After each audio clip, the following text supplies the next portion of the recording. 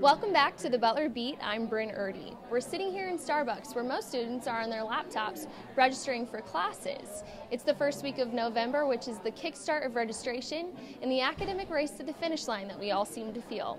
But it's also the kickstart of No Shave November.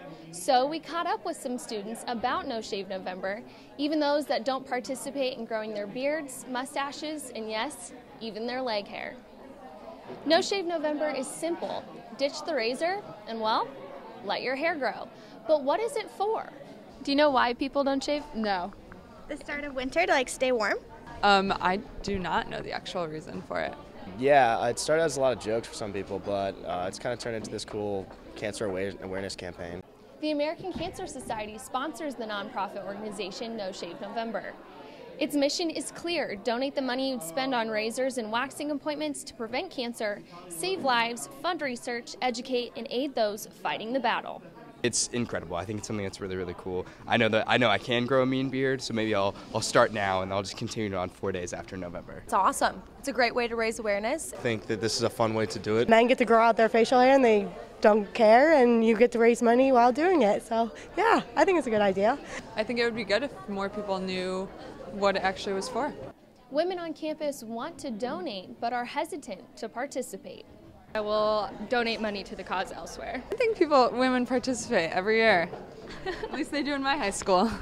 Are you participating? Absolutely not.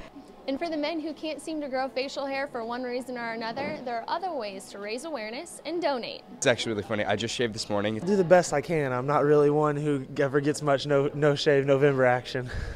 I don't know how well it comes in, but I give it my best effort. If I could grow facial hair, I definitely would to support it. I have a few friends doing it too, so it's a group effort. If you'd like to know more information about No Shave November, you can visit their website, noshave.org. There's a new organization here at Butler University taking on more than one public issue. Do Something is a national organization that doesn't focus on one certain philanthropy.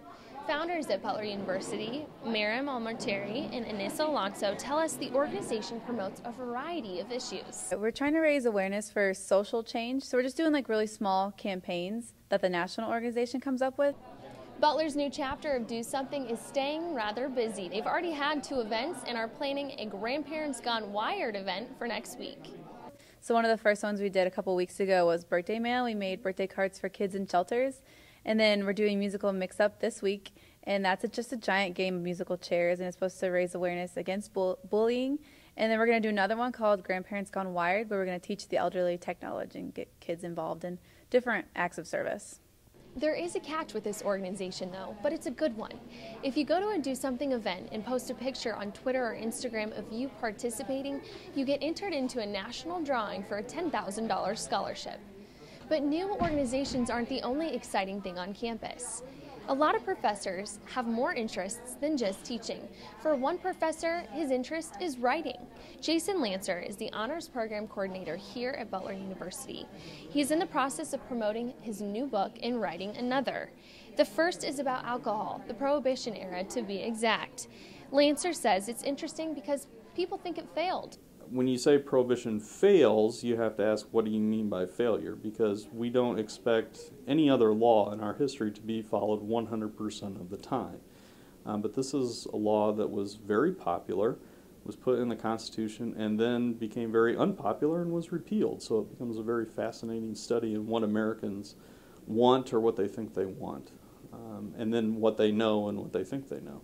The second book is about Disney. Lancer was inspired by his daughter's love for Disney, so he looked into the company further. So my focus right now is how Disney uses history,